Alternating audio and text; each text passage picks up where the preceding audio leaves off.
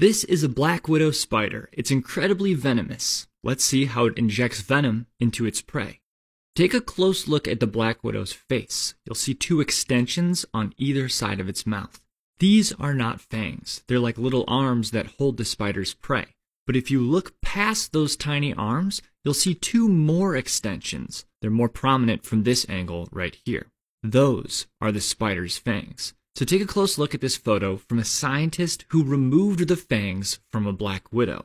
The white things are venom glands. See how they're attached to the fangs? Now check out this diagram to see how it's all connected. Venom made in the venom glands can travel through a tiny canal in the black widow's teeth.